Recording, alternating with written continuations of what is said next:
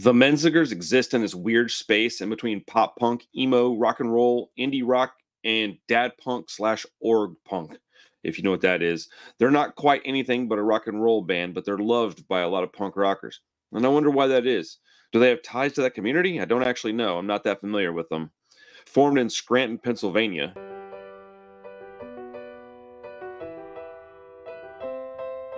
Yes, that's Scranton. In 2006, they've toured with Against Me and they put out albums with Epitaph Records.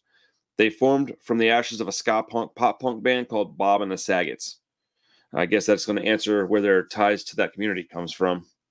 But on April 22nd in 2014, the Menzingers released Rented World, 12 songs at 41 minutes and change. And here's my retro punk rock review for that album.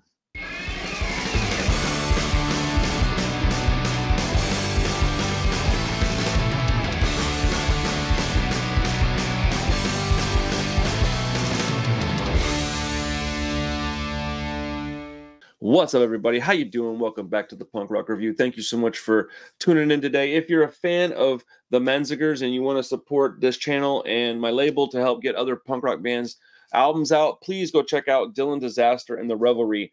Their new album, All Roads, is co-released by my label, 31 Records, and we have 100 copies that come with hand-numbered pressing cards and 2 exclusive stickers. This will be on my Bandcamp, and there's a link in the description if you want to check that out. I would really appreciate it. I feel like if you like the Menzingers, there is a reasonable chance you're going to enjoy Dylan Disaster and The Revelry as well. So, but let's get to the review of the album. I'm actually pretty excited. This is one that I didn't realize was hitting its 10-year anniversary today, so I'm stoked, man. The album starts out with I Don't Want to Be an Asshole Anymore.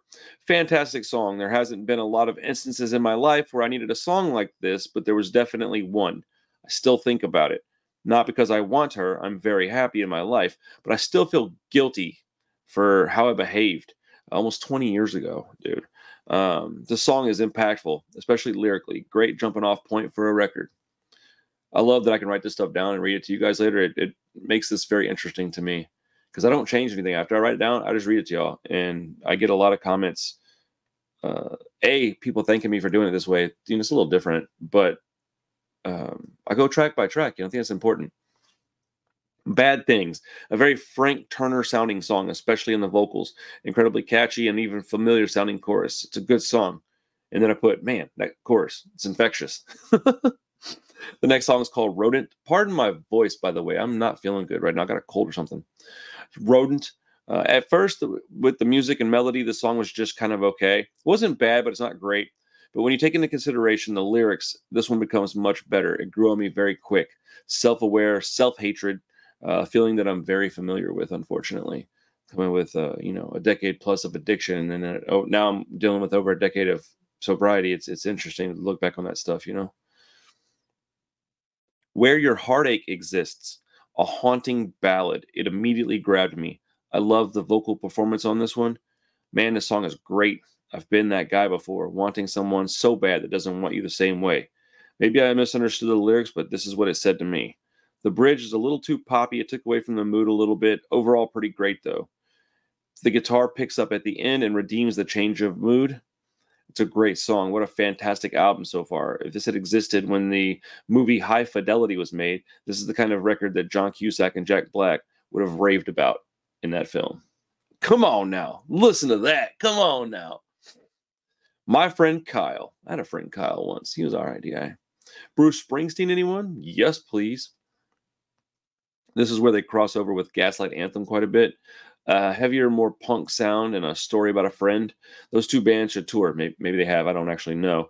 The lyrics in this one, they're sad. Those emotions usually create beautiful art. We wouldn't need this stuff if we were happy and had no pain, I guess.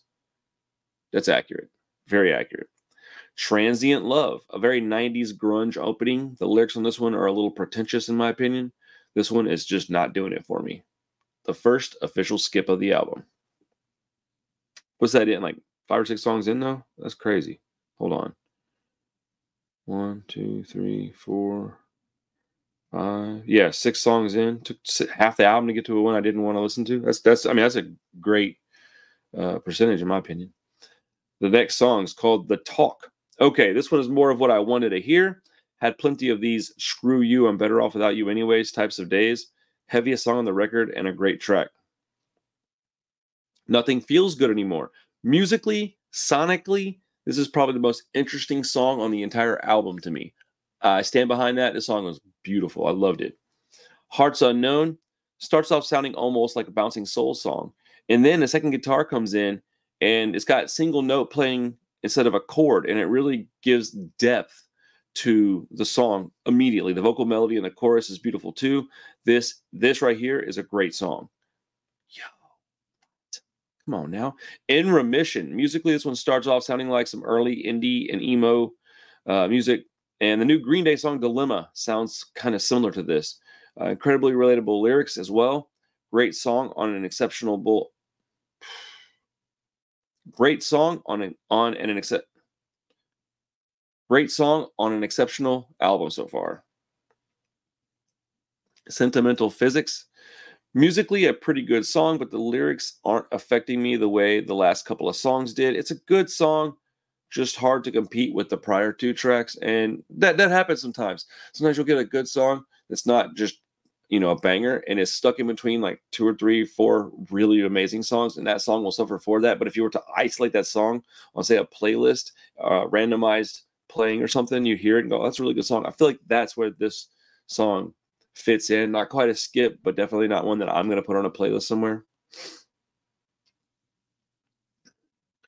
And then the last song on the album is called When You Died. Very simple guitar and vocal song. Not really what I wanted to end a record on, to be honest.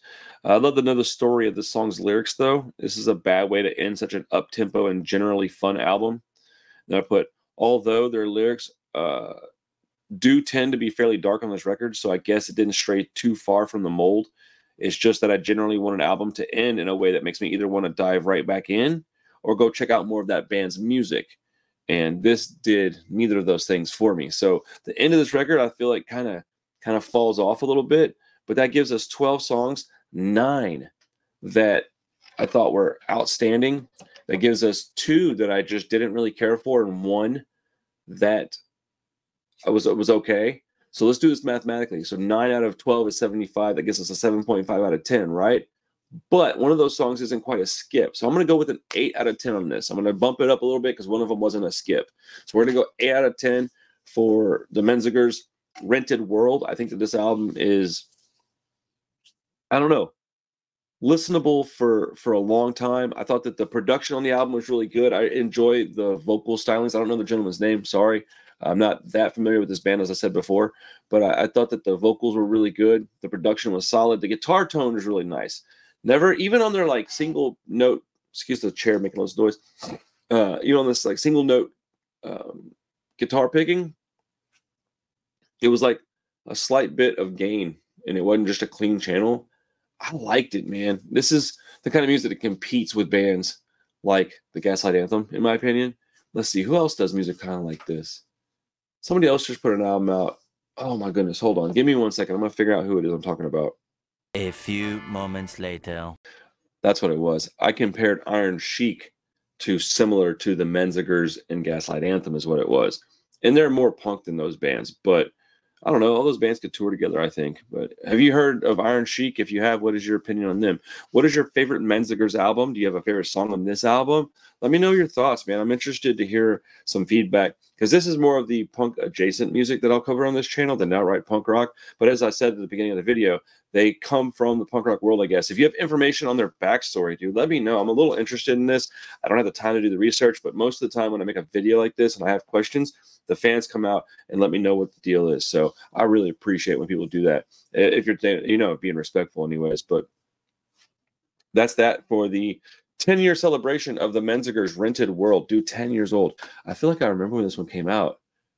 I think I said earlier that I think I might have heard this one a little while after it released, but I think this is the one that I heard when it released because my kid would have been 1 when this came out. And I definitely remember already knowing the Menzingers when he was around, when we had him. Wasn't a huge fan, never have been a huge fan. I like their music though. Obviously, I wouldn't have spent all this time doing this. I had to listen to it a couple times and spend some time with the album to do the review. So anyways, I had a great time. Hope you did too. Please like the video, subscribe to the channel. Please, man, go check out Dylan Disaster and the Revelry, man. Go check out my Bandcamp, link in the bio. Link in the description. Excuse me, link in bio. I'm speaking in Instagram talk. But they worked really hard on this, and I did a lot of work to come up with some stuff to make it special. So, yeah, we would appreciate it. Otherwise, have a great day, everybody. Peace.